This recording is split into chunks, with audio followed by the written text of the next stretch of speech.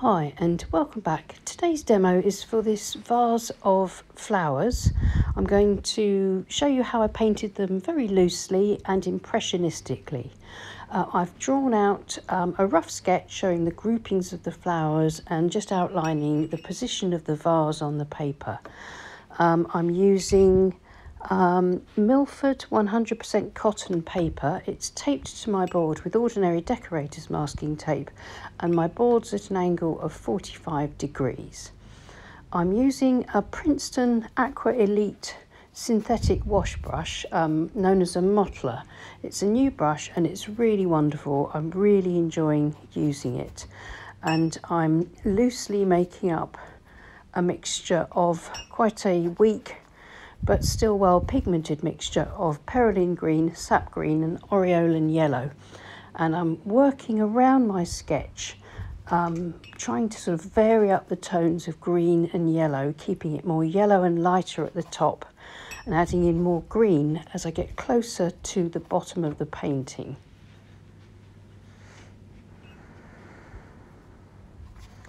So I'm working with wet paint onto the dry page here and making sure that I leave all my flower area and most of my vase area unpainted, so that when I come to paint the flowers, I can get some nice vivid colours that don't have any of a green tone underneath them.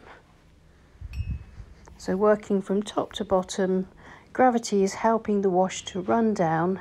The different colours and hues are sort of marrying and mingling in my wash, adding a bit more yellow to brighten up the bottom half a little bit, and I'm just about done with that wash then. And then using my 3/4 inch flat brush to put a bit of reflection just starting in the right side of the glass vase.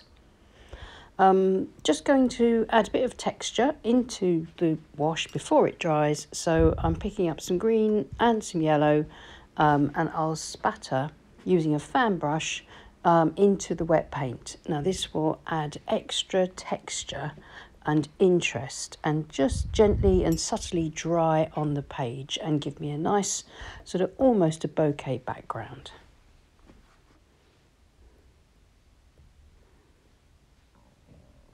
I can also flick a bit of water into the background as well, and that will give me some sort of little pale blooms. Now I've laid it flat and I'm going to let it dry completely and then come back and continue with the flowers. It's dry completely. It's dried a little bit darker than that, but the sun's streaming in through the window, so it looks a bit bleached out. I will show you the proper colours though at the end of the painting.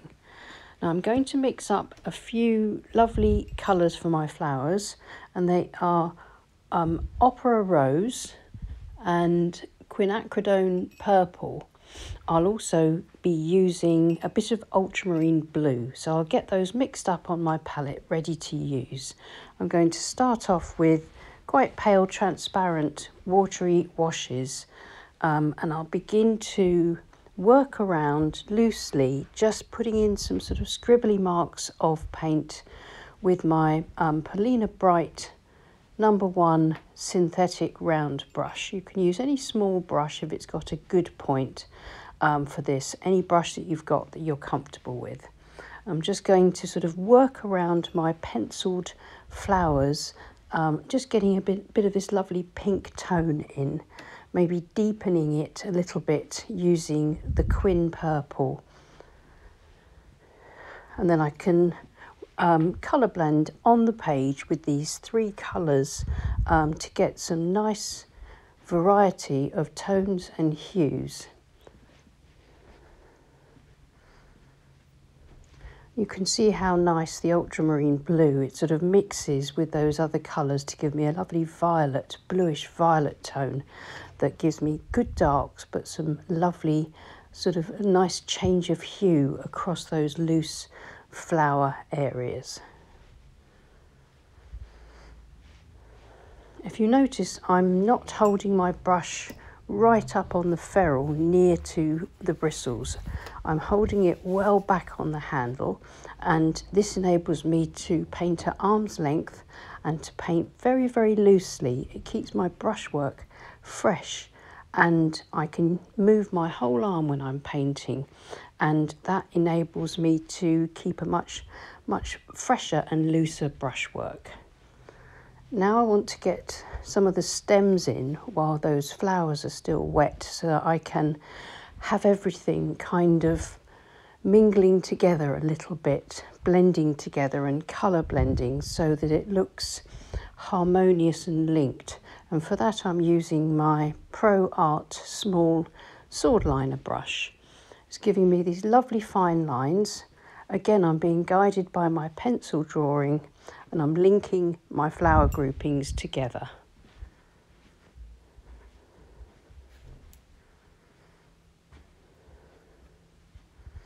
I'm mostly using the perylene green, but I'm just tempering it a little bit, warming it up with the paler green too.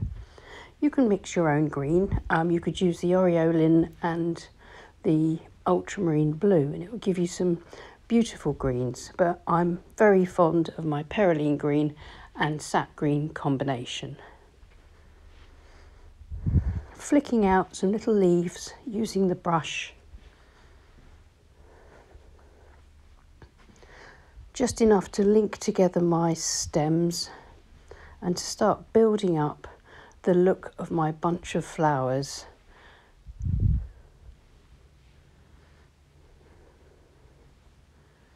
And then back in with some slightly heavier paint, richer, drier paint this time, so that it's showing up a little more strongly. So you can see I'm not really painting flowers as such, I'm painting impressions of flowers.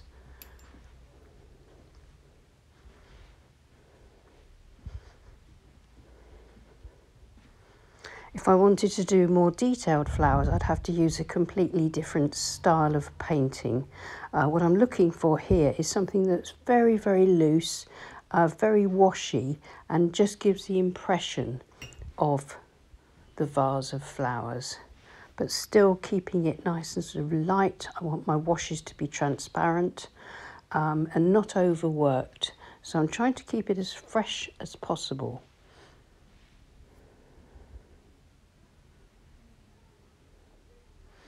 Some darker reflection into the vase now, and then painting the surface on which the vase is resting, the tabletop or the windowsill, just with a quick wash of green.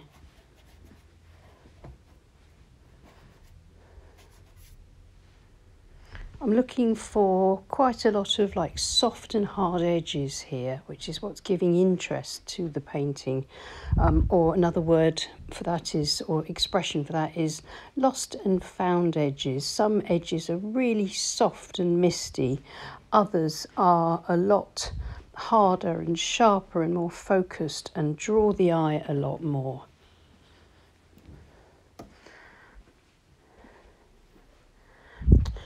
And building up those accents, I'm now going to highlight the vase by using this beautiful Opera Rose and Quin Purple mix, and just using my modeler brush to put in these kind of horizontal and vertical brush strokes just around the edge of the vase. You can see I'm leaving a little bit of unpainted paper between the green reflection on the vase and the background pink, and that helps to make the vase really stand out nicely, but still keeps it nice and sort of loose and semi-abstract.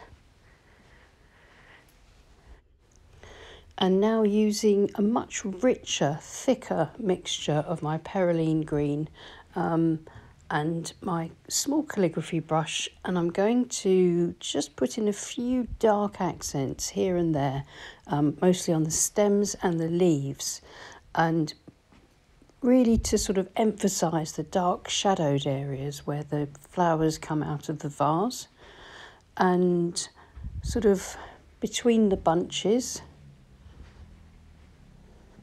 just to really pull the painting together. The loose brushwork itself looks more effective when a few accents and sharper details are added. And once I've got the darks in with the perylene green, The next thing to do will be to put the final bright and brilliant colours into the flowers, just to really bring them out. So again, a much richer, thicker mixture. I'm adding water here and there to sort of blend it across the groups of flowers, making sure I don't cover the washes that I've got there already. And then I get these lovely vibrant colours as the transparent washes layer up. But I've also got lots of beautiful pale washes from the first washes that are showing there as well.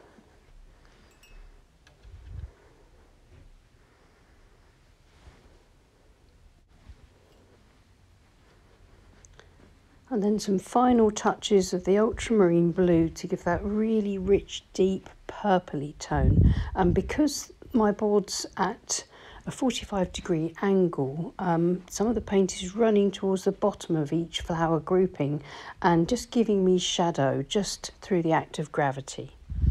So here's the finished painting. So I think this has been quite successful in creating quite a light and vibrant vase of flowers.